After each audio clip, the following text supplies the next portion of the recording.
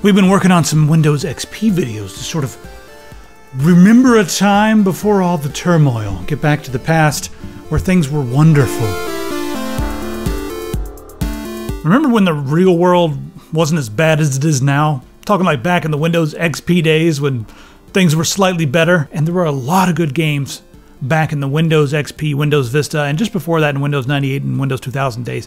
And that's statistically true. If you look at Metacritic, there were way more games released back in those days that rated, 9 or 90% and higher compared to nowadays. Just nowhere near as many games that are rated that highly. Well, indie games maybe making things change, but let's remember what it was like back then. In this video, I'm going to cover all of the software that I used to use back in the Windows XP days. Maybe you'll get some ideas if you're putting together a nostalgic Windows XP rig on a few pieces of software that you can run on your XP machine. And also, I want to note, this is not the hardware video, but I do want to note that there are a few things in here that were borderline Windows Vista. Just sort of an amalgamation of all the nostalgia from that time period all thrown into one case. This case is like something you could probably use from Windows 98 days, Windows 2000 days. I'm still using it here with Windows XP.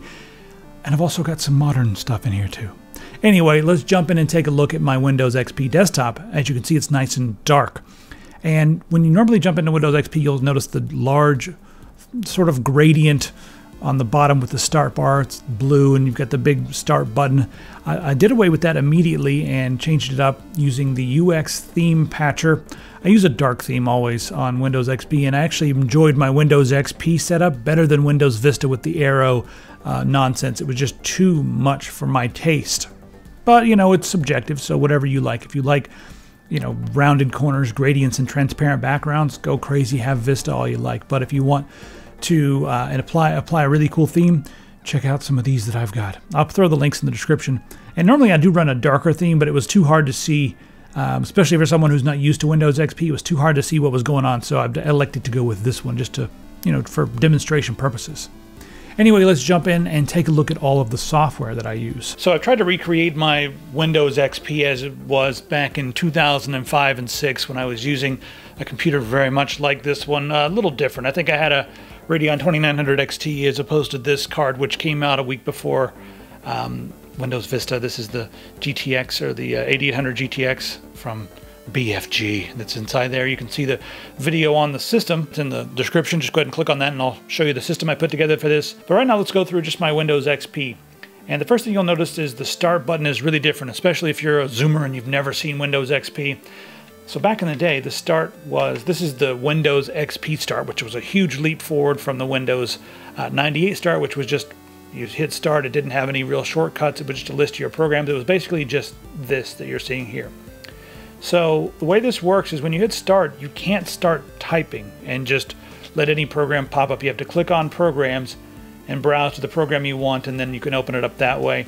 If you just start typing, like if I hit the start button and press C, it'll just open up whatever shortcut starts with that letter. So it just opened up the control panel. Well, there's a program that came out that made this very easy, and it's called Launchy. So all I did was install it, and now I press Alt Space, and right here in the middle of the screen, I've got a little thing I can type stuff. So there we go. And now we can bring up our control panel by typing that. If I want to play a game, it also works for that. Just Alt Space. Hey, it also has memory, so it remembers what you did last, and it brings up a hierarchy of all the stuff here that you might be looking for. It basically just looks at all the shortcuts and says, oh, let me build a little database for you. So I find Launchy to be a very necessary program when you're using Windows XP. So after I install all the drivers and Launchy, I usually install Foobar because it's good to have some music playing. But one thing I want to note about Foobar is they say that the new versions don't work with Windows XP. However, the portable installation worked just fine on this machine. And by that I mean I installed it on another machine and just grabbed the folder, and I'm opening up version 1.5.3. There may be a new version now, but I haven't updated mine in a little while. And it worked totally fine. You know what? There is a Windows Store version of this now, which is kind of weird. But yeah, it opened up just fine.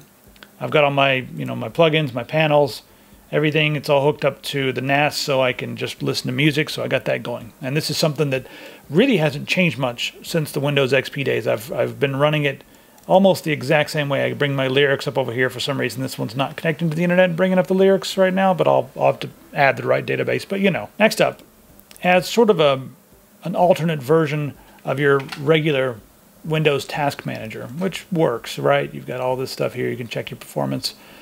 There's also something called the Process Explorer from sysinternals. And this will not only give you way more information about everything that's going on, right? It'll also let you set the affinity and the priority of the different things that are running. And if something is here, you can just go right here and be like, you know, don't allow this to start. You know, you can kill stuff, you can restart it. And you can tell stuff to start with the computer or not, you know, run it, log in. This is a pretty handy extra program to have. I still end up using this one just for quickly like ending tasks on certain things and stuff like that. Just Control-Shift-Escape will bring that up. But having Process Explorer as an additional thing is nice to have.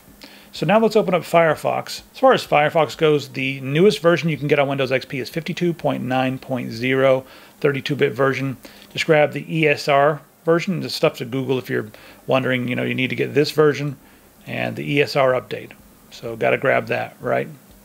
Now you're probably going to need, and there's the Process Explorer. All these links are going to be in the description so you can easily download everything. If you need a PDF document reader, Sumatra will get the job done. It's pretty lightweight and, you know, you can just install it just in case you need to look at some PDFs. It's whatever. So Avg Antivirus. In 2015, they released the last version that was compatible with Windows XP. And that's version 2015.0.5863. You can grab it on old apps or on oldversion.com, either one. For some reason, oldversion.com was not loading images and stuff on the XP machine, so I'm using old apps just to show you, but you can grab it on old version as well, whichever one you like. And then after you install this, it will download and update. It's updated 2 or 3 times since I've used it, so downloading new definitions and stuff, so it's definitely still working. Now you're going to need to open up all your zip, RAR, and 7-zip files, so I recommend grabbing 7-zip. And the latest version that came out that works with Windows XP is 9.38. If you're curious about your CPU, you can get an old version of CPU-Z. And I'm going to go ahead and open up this. I don't think I've downloaded it yet. So it's weird, oldapps.com has been giving me some server errors, whereas, is it going to load images? Hey, it's working all of a sudden. Oh well. I'm going to grab CPU-Z because I want to show you something. If you haven't seen the hardware video yet, there we go. We actually have an Intel Xeon in here. It's the X5470. Grabbed this from Hong Kong, and they soldered a couple of pins together to make it compatible with the 775 motherboards. We've got a P45 motherboard in here. As you can see, there we go. And it's the Gigabyte, that nice Intel chipset that unfortunately only does Crossfire. I thought I was going to get SLI to work with some hacks, but we'll keep trying. And if you want a more full-featured file browser / Windows Explorer, not the web browser, but like, you know, Explorer, you can grab Total Commander. I don't find that I need it all that often, so it's up to you. And then I want some codecs in case I have some videos or whatever, maybe some DivX files or something I want to play, some H.264. You can just grab an old version of the K-Lite codec packs for Windows, the full or the standard. Either one of those will do just fine. And you know, if you want Media Player Classic, you can get that as well. And then on top of that, I usually like to grab VLC Player, because this does a few things that, you know, this doesn't, but they, you know, between the two of them, they pretty much cover everything. All right, now I imagine if you're installing Windows XP, you're going to be messing around with some ISO files. A lot of times it'll be just an actual CD, but if you have old ISO files and stuff, you're going to need to mount those. So I grab an old version of Daemon Tools, and you can grab some other stuff from Slysoft if you wanted to, if you're going to be making copies of stuff. You know, we can get some, 21 days left of my trial. Probably not going to use this much because I've already burned all the stuff I wanted to burn. Any DVD will basically help you to copy or extract the contents of any disk. You can also get DVD Decryptor, which is pretty cool if you wanted to, you know, copy a movie or something like that. But between the two of them, any DVD and DVD Decryptor, they work really well. And then if you're actually going to be making ISO files yourself or cloning stuff, then I recommend grabbing Clone DVD. You can get an old version of that. I'm not going to tell you how to hack any of these things or crack them or whatever. If you're dealing with some new stuff on your computer, well, these are pretty cool too. But I don't know anything about these programs. If you have multiple monitors, I do like to run Display Fusion, even though it is sometimes a bit of a resource hog. All right, so Display Fusion is great for like multiple monitor setups, being able to span one background across all the monitors and that sort of thing. That's pretty handy. But it'll also allow you to set up some different snapping profiles and stuff like that. So way more options than you get with Windows. Now to capture the screen, right now you may see it's not perfectly smooth, but I'm capturing it 1080p at as high of a quality as I can. You need to use Cam Studio. This is a version of Open Broadcaster that doesn't rely on DirectX 10 that I don't know about. You guys could tell me, but yeah, you need to get Cam Studio. Cam Studio is cool because it will work with several different codecs out there. I grabbed this old Xvid codec just because it's, you know, old times, but from 2012 it still works just fine with this old setup. Earlier I was talking about how I got this really cool dark theme. You're going to need the UX theme patcher, and you can go grab that with the link in the description or uxthemepatcher.com. One of the things that really sucks about using an older version of Firefox is that Mozilla does not support it at all. Like, you've got like 2 themes. I've got this stupid theme with all the speckle stars that are really annoying in the background. I've got this going, but you know, when it comes to like add-ons and extensions and stuff, uBlock Origin, I had to go to GitHub and get an old version here. When you click on this, it will actually install and ask you if you want to download it or whatever.